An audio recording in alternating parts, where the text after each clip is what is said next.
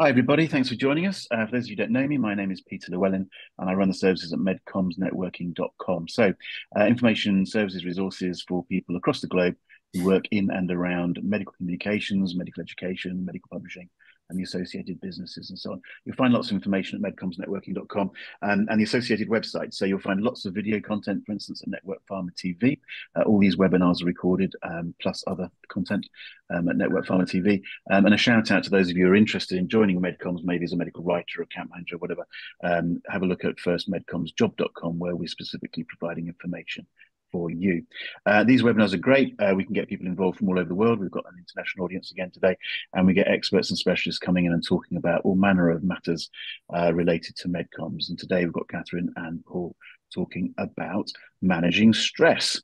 So without further ado, I'm going to simply hand over to Paul. We're going to have a presentation and a bit of a Q&A. So those of you in the audience, please get ready to join in because that makes it much more engaging. But Paul, over to you to lead us away. Thank you very much. So we'll just bring up our slides. We are going to spend a few minutes talking through some slides with a bit of a training element, an education part, and then, like Peter says, some questions towards the end. But today, Catherine and I are here to talk about working effectively in health communications. We know it's a hugely demanding place to work, whether it's medcoms or healthcoms or any kind of ilk of agency or in-house support. Working in a fast-paced industry like this, it's very common that stressful situations occur. But we're here to talk to you today a bit more about stress and what we can do to turn that stress into a force for good. Just in terms of today, a few kind of housekeeping recommendations, closing emails and browsers, avoiding distractions and things like that. But please do, please, like Peter says, do put questions and comments into the chat. We're here to kind of listen to what you have to say and to help as well. So please do use that function throughout. The other element is that today we are talking about mental well-being and stress and pressure ilking into the sort of mental health domain, which can be quite triggering for some people. If you are feeling triggered or if you want to go and seek further support, then there are a range of different providers you can go to. If you're in the UK, then we've listed out the main ones that Catherine and I are aware of and use. But if you're outside of the UK, then the best thing to do is just search mental health support in your area, and that should bring up results where you can go to find a bit more. So on to today then. So I'm Paul Hutchings. I'm founder of Fox&Cat, which is an integrated healthcare communications agency. I supported Peter a couple of times last year, so a few people on today's call may already have met me or know about Fox&Cat. But as an agency, I wanted to set up something different. We know stress and pressure can be large in comms, and I wanted to create an agency that considered that in our response to clients so that we didn't put our clients or our teams under that unnecessary pressure. I've worked in health comms for about 20 years in total, always agency side, and I am a mental health first aider, as is Catherine. Yes, and hi everyone, I'm Catherine Keddie, and I'm actually an executive coach. I am a healthcare communications consultant. I'm a business leader and also, most importantly, a human being. I currently run my own coaching business in which I help leaders and future leaders to create empowering ways of thinking and leading and living in order to unlock their potential. And before this, like Paul, I worked for 20 years on agency side in the fast-paced, high-pressure, but hugely rewarding world of healthcare communications. So I am no stranger to the demands of the industry and the workplace. And I'm really on a mission, along with Paul here, to create a communications industry that thrives, one in which stress and pressure can be used as a force for good, not as a necessary evil.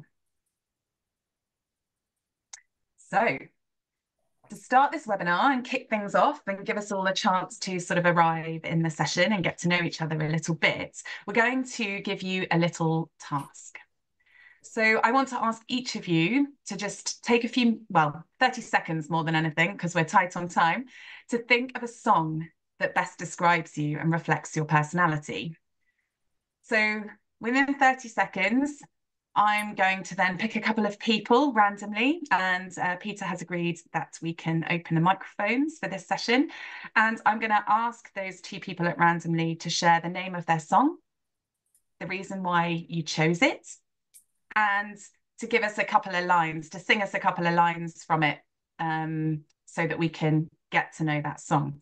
So I'm just going to give you just a few seconds to have a think, and then I'll come back and pick a couple of people on the call at random.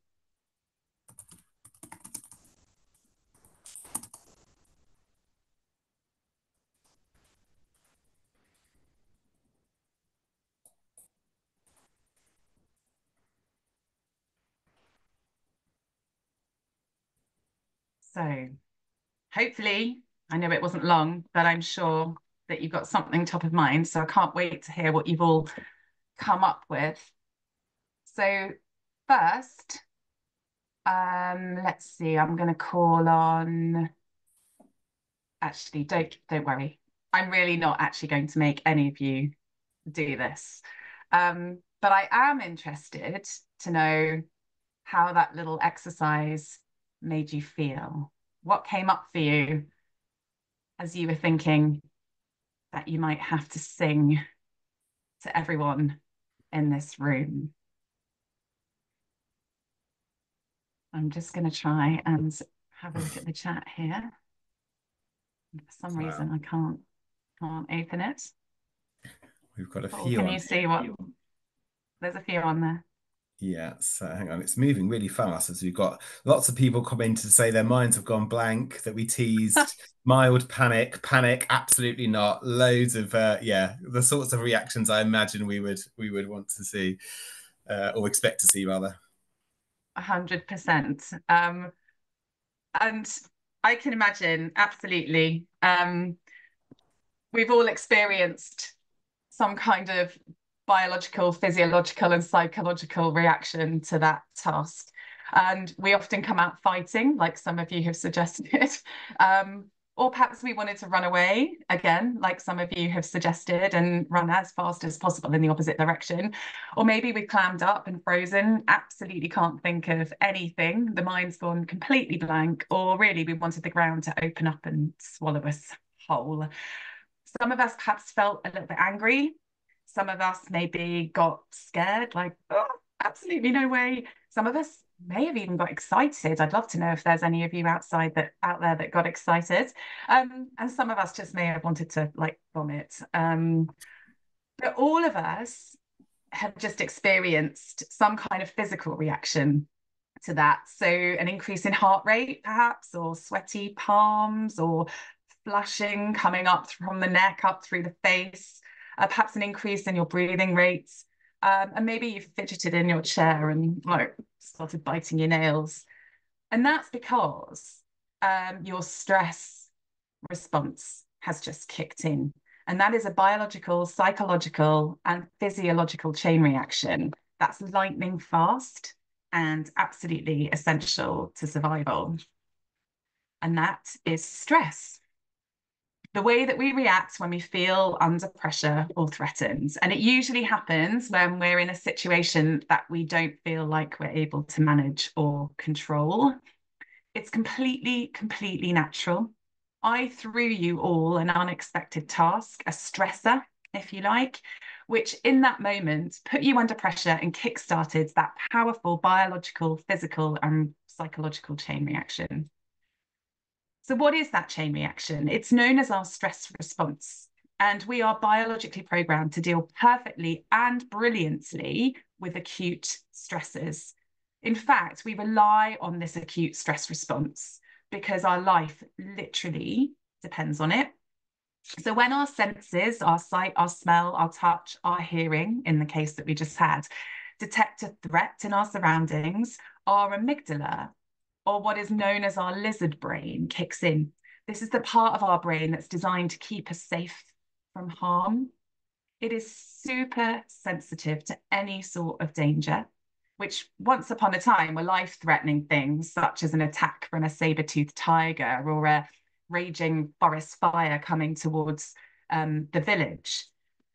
But despite the amygdala being lightning fast and incredibly powerful, it hasn't yet learned to tell the difference between a saber-toothed tiger or a raging fire and a demanding email, a difficult piece of feedback that we may receive, or a tight deadline.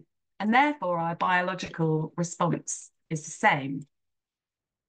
So once activated, the amygdala talks to our hypothalamus, which in turn activates our nervous system, flooding our body with adrenaline and cortisol, which increases our heart rate and our sweat response. It increases our blood pressure and therefore the amount of blood that can flow to our neuromuscular system so that we're literally ready to run. It increases our breathing rate to divert more oxygen to where we need it. And it increases our conversion of blood sugar into energy, as well as increasing our alertness, both mental and sensory. And at the same time, it shuts down any biological functions that are not immediate or vital to our immediate survival. So if left unnoticed, unattended over time, the neural networks controlled by our amygdala can become powerful habitual reactions to even small triggers that we find in our day-to-day, which can lead to unwanted and unsustainable feelings and actions that can actually, over time, have a negative effect on our well-being. So I'm going to just quickly talk about the different types of stress that we can experience. The first one is acute stress, which is exactly what we've just experienced and what we've just been talking about. A short-term stress from a one-time event or sudden challenge that we are actually perfectly built to manage and respond to. The second type of stress that we can experience is what's called episodic acute stress. And this is a stress response that's a result of going from one episode of short-term stress to another, but without having a break in between. And it's really common when you work in a demanding job where you're constantly chasing deadlines or dealing with challenges. And if left unchecked and unmanaged, episodic stress or episodic acute stress can leave you feeling mentally and physically drained and can eventually take a toll on your well-being.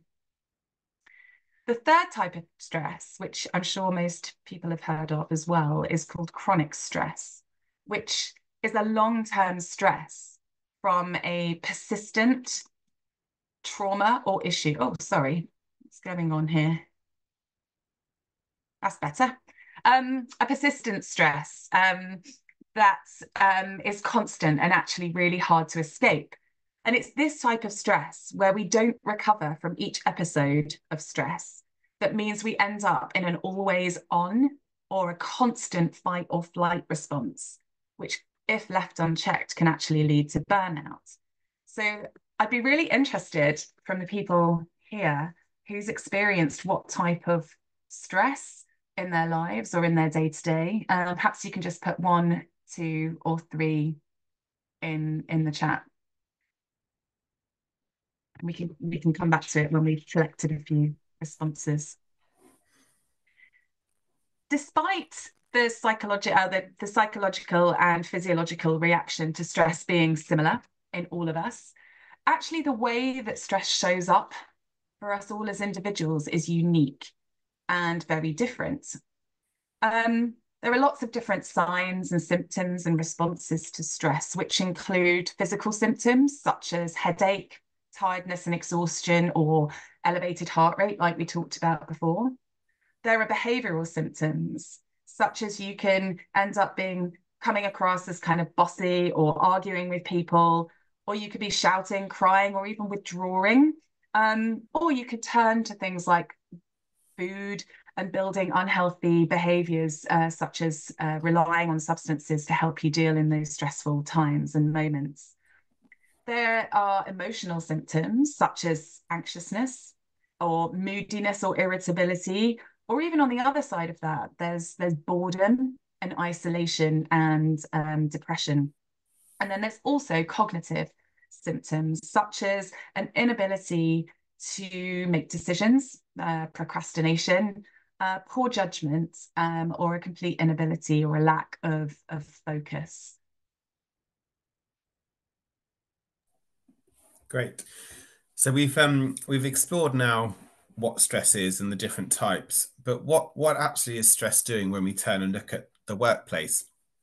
So we all work in communications or associated with it, and we'll come on to talk a bit more about the specifics of the sector in a moment. But just to frame the conversation, this isn't a problem which is isolated to agencies or high pressure industries alone. We know that 13.7 million working days were lost last year due to stress, anxiety, and depression, with a cost of just under 30 million, 28.3 billion, per year. So it's a huge amount of money, and it's hugely impacting everybody in the workplace. What's interesting when you start to look into the data a bit more is that 60% of the Gen Z, so the 18 to 24 range within Gen Z, feeling this huge amount of pressure to succeed. So against a backdrop of what's already quite a challenging workplace, we've got younger workers entering the workforce who are feeling huge pressure to succeed, which only adds to the pressure. Encouragingly, when you look at the data around the people that feel that stress can help them to thrive and to grow, it's just over half. So there is a positive area to stress, and we'll talk a bit more about that. I think where some of the problems still lie, three quarters rather of employees report moderate to high stress levels, which is very high, and it's very in keeping with what we've been talking about before. And I think as well, one that surprised me, I actually thought it'd be a bit higher, is a third of people that report high levels of stress and that it impacts their productivity.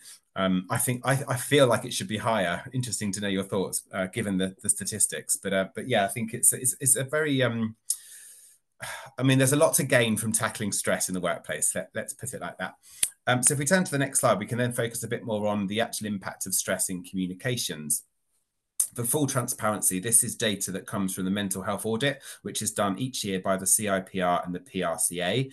They've run it for 4 years. The 5th year data is due out soon. But what's interesting when you look at the data across the last 4 years is that these trends, these areas that are on the slide, actually have remained relatively unchanged through that period. And given that last year there were a few interventions under the tree, which we'll talk about later, being one, and a few other interventions, there hasn't been a huge amount of sort of industry-wide effort to make sure stress is tackled. So we're relatively confident these figures will remain, but we can't be entirely sure.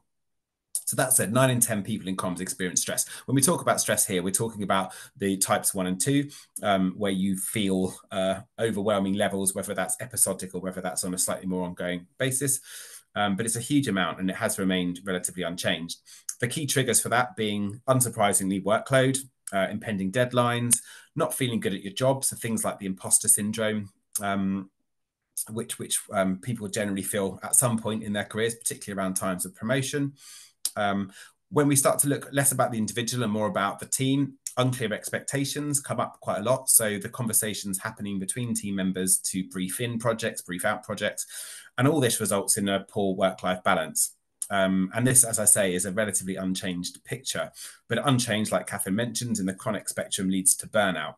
And there was some research done last year by Women in PR looking at this exact matter. So the research was carried out across people who work in communications in 2023. It looked at burnout in particular, and 66, so 2/3 of people who have now considered leaving their job due to burnout. There's a massive sense, 92%, that the way that the industry works at the moment is very hard to switch off. We know now WhatsApp is no longer a personal thing. Many teams in agencies and in businesses will use WhatsApp to communicate amongst themselves, and that then ekes into your phone time in the evening. And so we can start to really see why the barriers are greying, but that's a very worrying statistic. When you look at kind of the number of people who are stressed and anxious, still finding it quite hard to talk about it. 60% is quite high. It's not 100%, which is great. So at least 40% of people are finding it okay to talk about their problems, but obviously we'd like that to be higher. And I think where work is needed is this 11% of people saying that they have been completely supported, meaning 89% don't feel completely supported. And so there's definitely room for improvement to make sure really that people that don't even reach the point of burnout, that's kind of the goal. But when they do, making sure that the support is in place so that they can return to work in the way that works for them and for the business is optimal. And in terms of, so I mentioned earlier about Under the Tree, we did a campaign last year through Fox and Cat, which really focused on training and education around the key barriers to overcoming stress in the workplace. And this campaign reached about 4,500 people globally. We did evaluation from 151 respondents, 76% from comms. So it's relatively representative what I'm about to present of the challenges and opportunities for comms. And of that 76%, over half are from agencies, about a third from in-house, and then 15% independent freelancers, consultants, and the likes. So in this, we asked people, what are the main things causing you stress and pressure that you'd like support with? And while, of course, the data that came through was quite thorough, we've whittled it down into 3 areas with kind of focus areas under each. So workload, as we expected, still comes up. The idea of internal communications, the way that teams communicate with each other, the culture of the business, is it open for open conversation, was another area.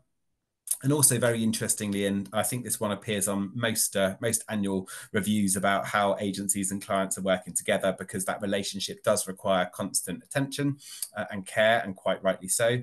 And a route to overcoming some of the stresses to make sure that relationship is as healthy as it possibly can be, having open conversations with clients and the likes. So once you look at that, and we ask them the question, okay, so bearing in mind the things that are causing stress, how would you feel if we were to overcome those things? For me, my heart lit up, and I was very encouraged to see these words come through: feeling of calmer, much more peace, more productive, which is obviously what we want from a business perspective. But really importantly for me, this idea that people want to spend more time with their family. You don't want to be sitting in front of a computer screen unnecessarily when you can be spending time with your family and your loved ones. And if we can get to a point where stress is reduced to the point where people have more time to enjoy life and life outside of work, then that's really the place we want to end up at. And I think it'd be really interesting to know at the moment, we were asking ourselves this question: has it become normalized in communications that this idea of, huge stress is just a part of the role? How do you feel about that? Is that something you see where you work, or is it slightly different? We'd love to hear from you in the comments. And just picking up on that, looking at the comments from the last question we asked around how many of these different types of stresses people experienced, it feels relatively normal for everybody to have experienced at least 2, if not 3 types of the stress that we just talked about. So there's definitely, whether it's normalized across the industry, it's very normal for us to feel this kind of stress. And the stress that we've been talking about is sort of negative stress. It's stress that gets us onto sort of a downward spiral through sort of, especially when we're talking about continued episodic acute stress or chronic stress, down this spiral of sort of fatigue and then exhaustion towards burnout. But it doesn't have to be this way, because there is a 4th type of stress, which is called eustress, or what we like to call optimum stress sweet spot. So in this place, this optimum stress sweet spot, it serves a natural and physiological purpose that can help us solve important problems and learn and grow from our experiences. It can stretch us outside of our comfort zones. It can challenge us. And instead of eliminating or dampening down stress, there are real benefits if we can reframe our understanding of it. We can actually embrace it, and we can optimize it. The reality is that no meaningful life is stress-free, and no meaningful or workplace or job is stress-free. But if we can manage it correctly, stress can actually be an engine of personal growth and of also peak performance. So as we mentioned, we all have our own stress thresholds that define the different performance stages of our own stress responses. And what triggers a stress response in one person can be very, very different from what stresses somebody else. So it's important that you understand your personal relationship to stress and where you are on this stress response curve, and how to understand these different performance stages for you, so that you can more effectively work out how you can move and then operate from your optimal stress sweet spot. So how do you go about doing that?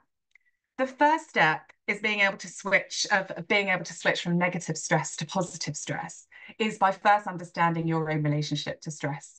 And to do that, it's important to know how and to tune into how stress shows up in your body for you, how it shows up in your emotions. So the physical symptoms and the emotional symptoms, and then how it dictates and drives your behaviors and your actions. So the cognitive and the behavioral symptoms.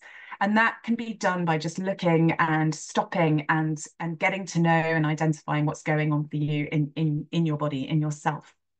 Once you know this, you'll be able to detect when your stress response has started and when your stress response is hitting.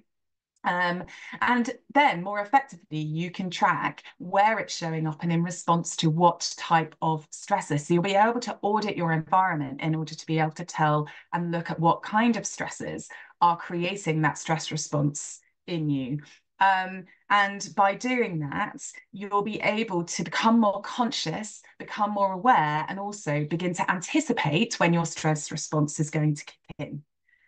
Once you know your response and what is then triggering it, you can begin to create options for yourself around ways that you can distance yourself from the stress, reframe the stress into something more of a more positive rather than negative, and then create new ways of thinking and behaving, communicating and working that will change your relationship to that stressor and that stress, and create more control for yourself and more agency in yourself to know how to respond and embrace stress in the positive.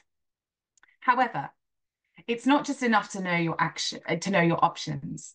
The reality is that managing stress is a lifelong habit. It's a lifelong practice. So you need to take action.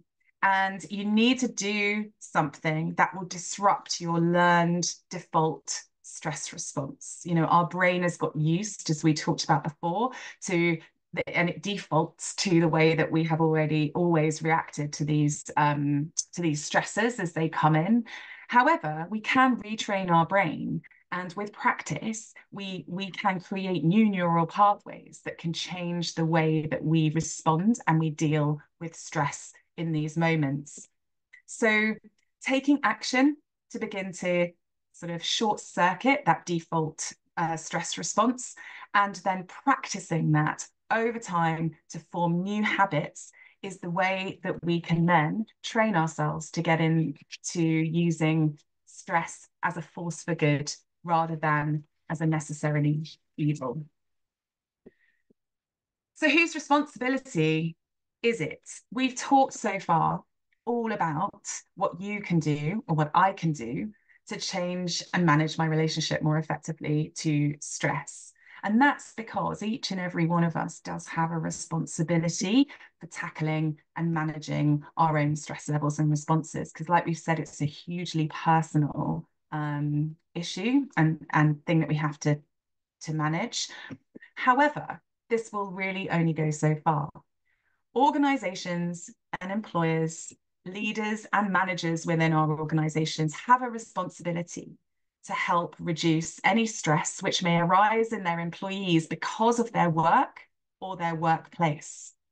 So we need a dual approach where individuals and organizations come together and can dismiss and break down the current accept it and carry on mentality to what is an increasing problem that is a threat to us all.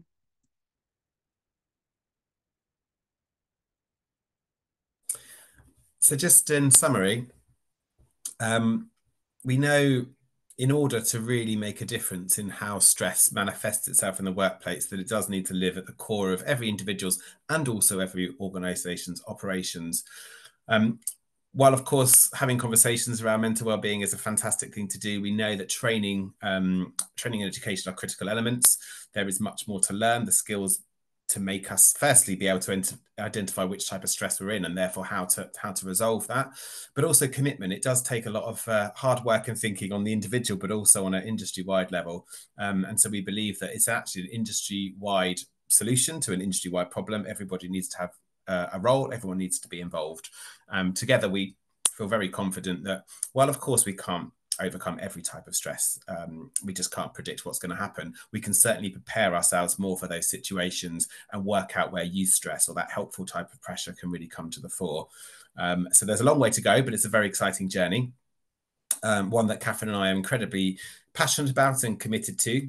So here are our details. Please do connect with us. And we've seen loads come through on LinkedIn. So please rest assured we will connect with each and everybody who has put them forward.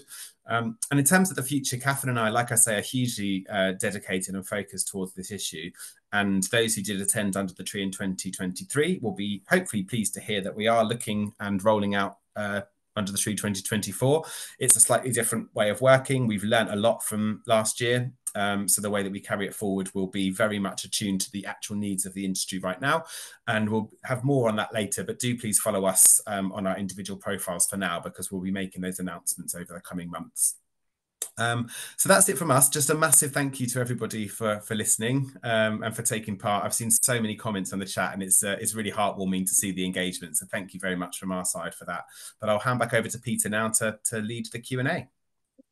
Brilliant. Thanks, guys.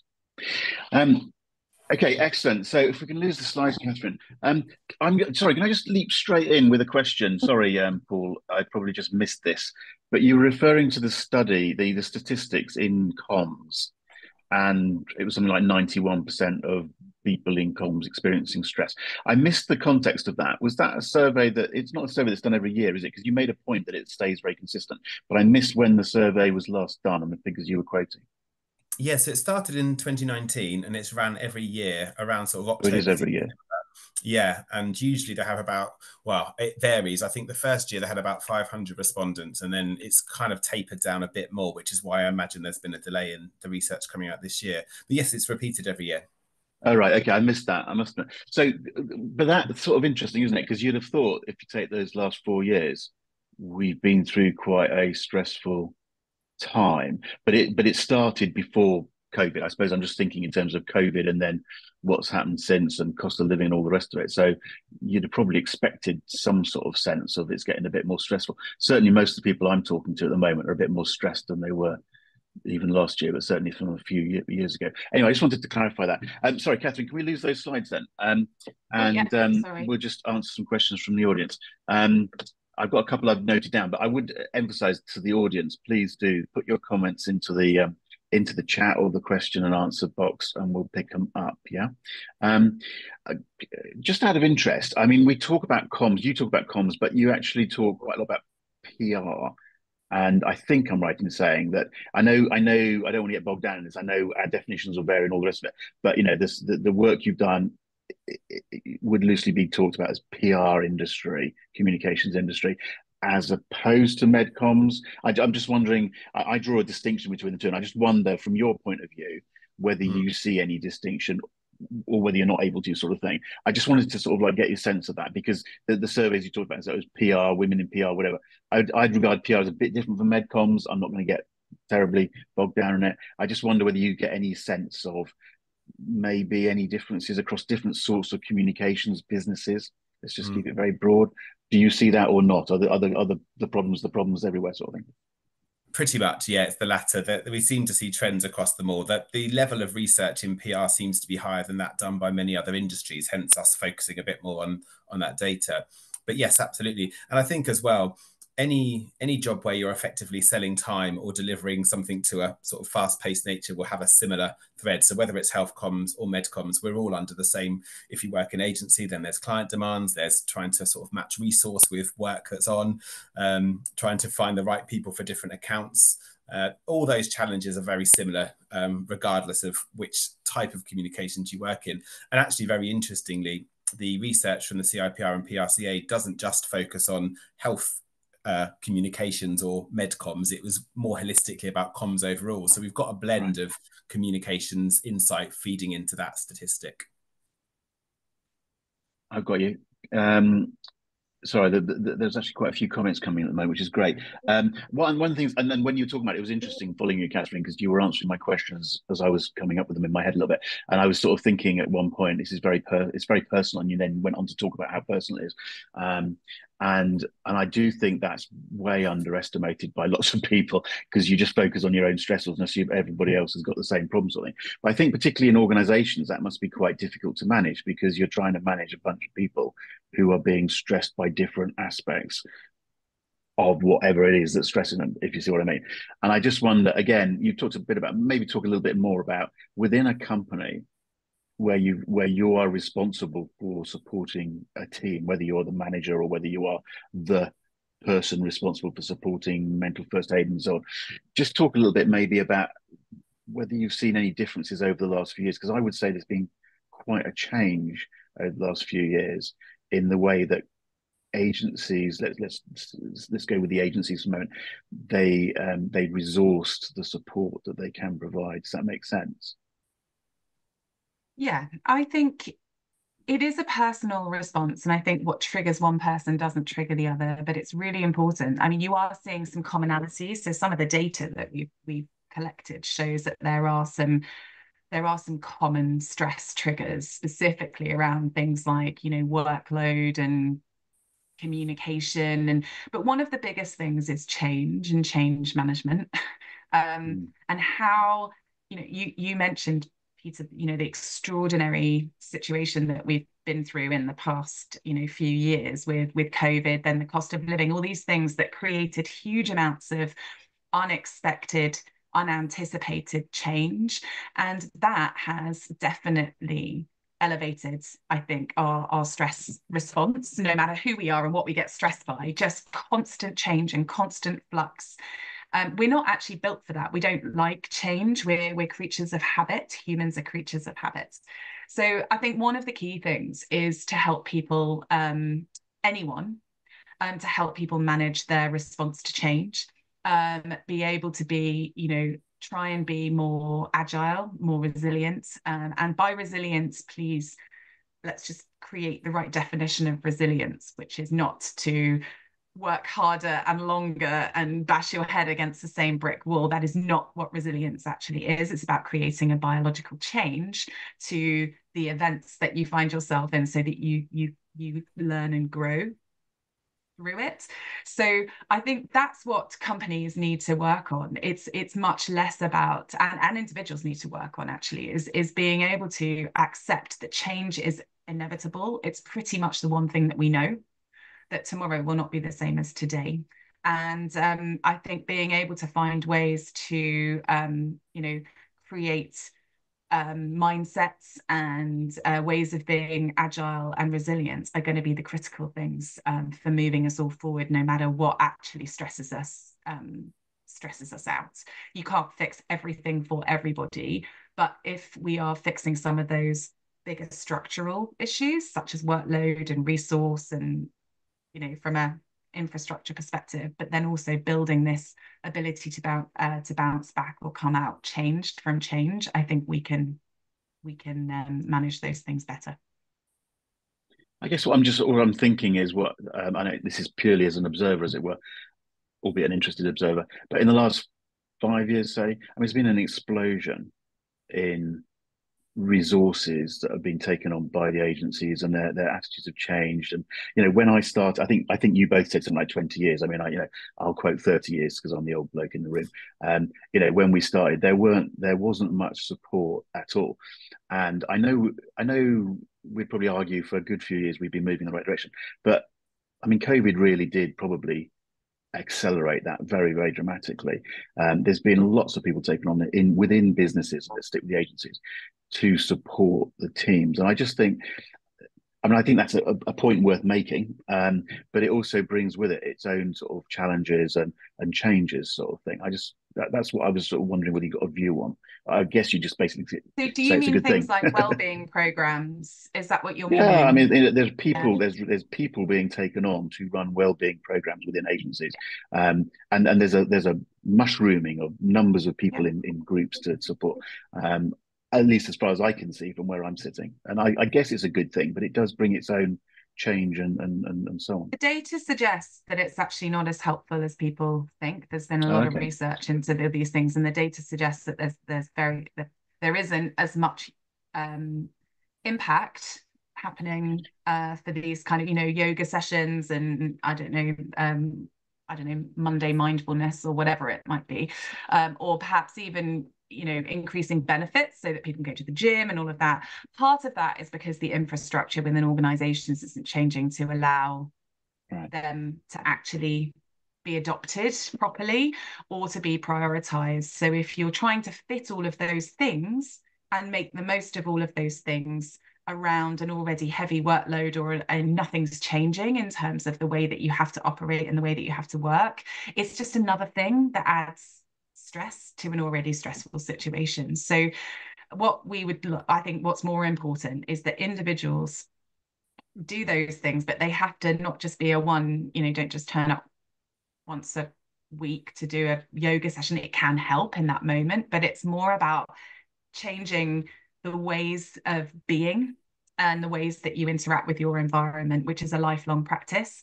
But then also the infrastructure in which you're operating has to change to enable those things to even scratch the surface. And currently, I don't think the rate of change within organizations is fast enough to be able to. So it's like sticking a big sticking plaster over something and hoping that, the wound doesn't open up.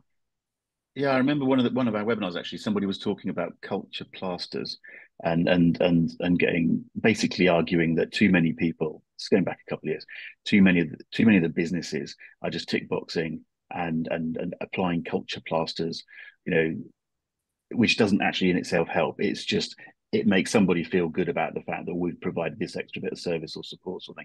Anyway, let's not maybe go too far down that line. But I do think generally as an industry, it's matured a lot. Certainly MedComms, as I define it, has matured a lot in the last few years. And part of that has been bringing with it the sort of support services that can work. Although it's interesting what you're saying. So yeah, let's not have too many culture plasters.